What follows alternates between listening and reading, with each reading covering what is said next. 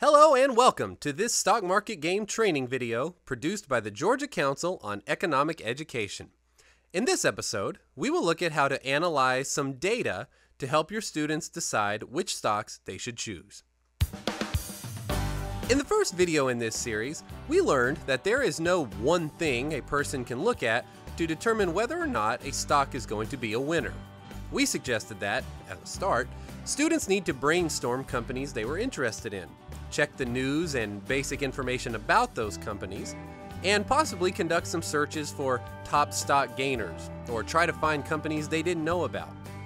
At some point, however, the students are going to come across a page like this and wonder what all these numbers are and how these numbers can help them decide on stocks.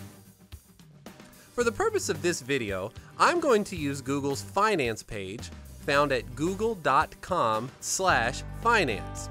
This is mainly just because of familiarity. The information found here is consistent no matter which source you find it in pretty much, and it can be found in a bunch of other places as well, so choose the one you like. We won't be talking about any specific stocks in the video because, one, the Georgia Council doesn't want to endorse a particular stock choice over another, and two, the numbers found in this video aren't likely to be the same for any given stock if you are watching this video at a later time. One final caveat. Please remember that there is no single metric by which every stock can be judged. The market is complex and dynamic and affected by everything from quarterly reports to political whims to what the Federal Reserve Bank is doing to rapidly changing current events. These numbers here are to help you make decisions, but shouldn't necessarily be the only thing upon which your decisions are based. With that in mind, let's get started.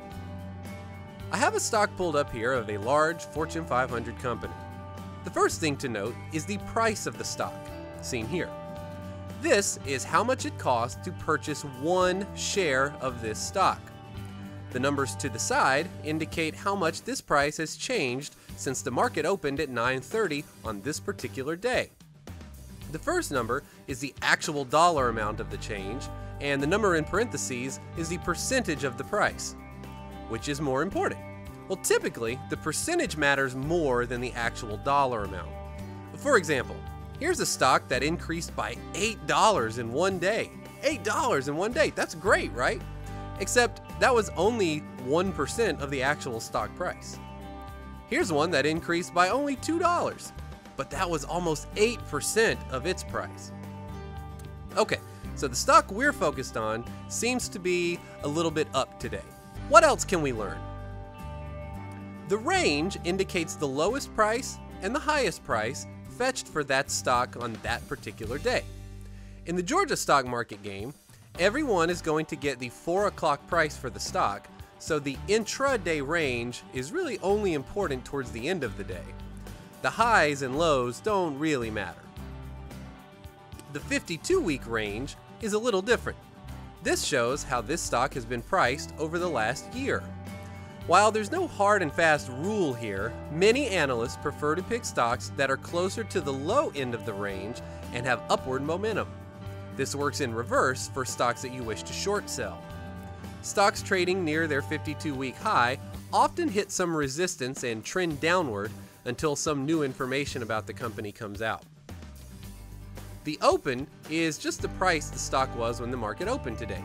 Nothing particularly helpful for analysis. You may have noticed as this video has been going that the price of our stock is changing a little bit. That is because, and remember to tell this to your students, the market is live and active. People are trading this stock right now, and that is what is causing those price fluctuations you're seeing here. The volume/average tells you how many shares were traded on the last trading day, and the average tells you how many shares were traded per day over the last month. Generally, the higher the trading volume, the more stable the stock is. Once you start dealing with stocks that have low volumes, you're more susceptible to ups and downs with prices, which some students might want, given that they only have 10 weeks in the game. There is no magic number that is good or bad, but if your students press you, stocks that trade in the 50,000 shares or less per day range are typically quite volatile. It's unlikely your students will be involved in these kind of stocks, but it is possible. Market cap is determined by the following formula: number of shares outstanding times the price per share. Remember that owning stock is actually a partial ownership in the company. If someone were to buy the entire company, they would in theory have to buy all of the stock. The market cap, therefore, could be thought of as the overall price to buy out a company. From this number, companies are classified as mid-cap, large cap, etc. This is generally more of a metric used for long-term investing, but even for the stock market game, students might at least want to take a look at this number. Do they want big companies or small companies? The general rule here is the smaller the company, the more upside potential it has, but the more risk it can carry. The opposite is true for large companies. The next metric is one of the more confusing ones, but to some people, one of the most useful. The P in PE ratio stands for price. This price here. The E stands for earnings per share. Earnings per share is a formula where the company takes all of their income, subtracts out dividend payments, and divides what is left by the number of shares. Basically, in terms of actual income of the company, this number is what your one little piece of stock is actually worth. What does this mean? Well, in our example, the price of this stock is around $12. The earnings per share are $2.25 as of the last report. So, doing the math, 12 divided by 2.25 gives us somewhere in this range. Now, it's not an exact number because the price of the stock seen here is changing constantly, but it's close enough. Some market analysts love PE ratios, and others pay them absolutely no attention. In general, however, you'd typically prefer a stock for long-term investing with a PE ratio somewhere between 1 and 10. For a 10-week stock market game, however, all bets are off. Some students want a higher PE ratio. Why? Well, it can be at least a partial sign of a risky stock that may be set to take off at any moment. Remember the formula? Let's take this stock for example. Its price is almost $110, but the earnings per share? Only 1.96. That means that people are paying $110 for a stock that, if taken literally, is worth only $1.96. Why would anyone do that?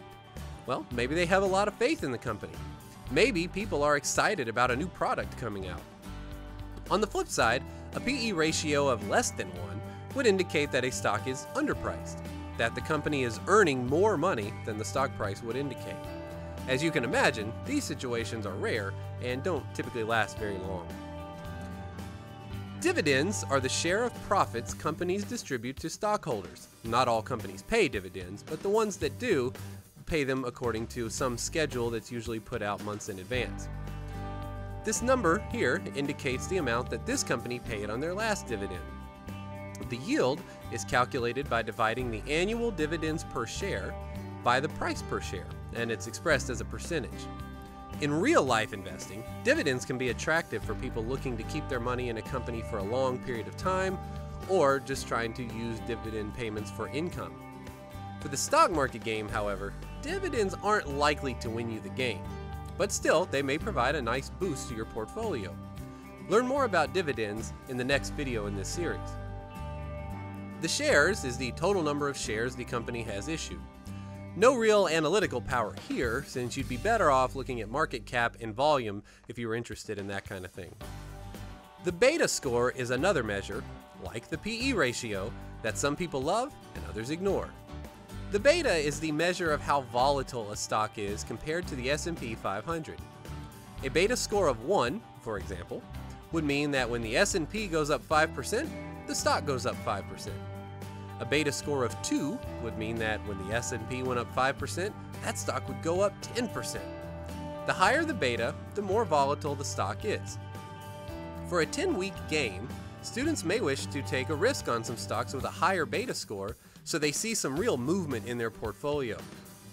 Make sure they understand, however, that this works in reverse just as well, and stocks with high beta scores can fall pretty hard on bad days. And just in case you run into it, A negative beta score would mean that the stock moves opposite the market. Rare, but it can happen.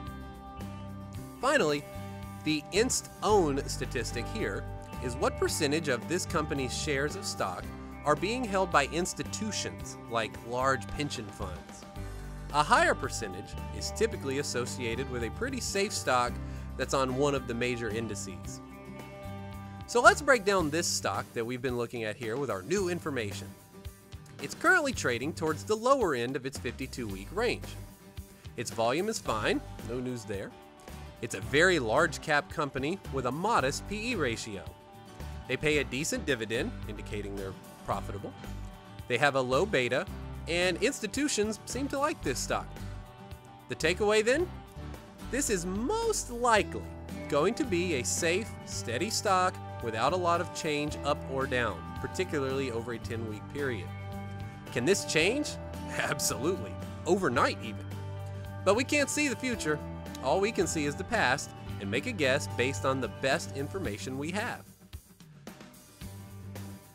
Speaking of the past, immediately under all the data here is a graph that students can use to see how this stock has trended over time. You can look at different time frames, 3 months, 6 months, this year, all time for the stock. You can also use this to compare the stock to the overall market by clicking one of these buttons, or you could compare this stock to another stock by entering the name of the stock you wanted to compare to here.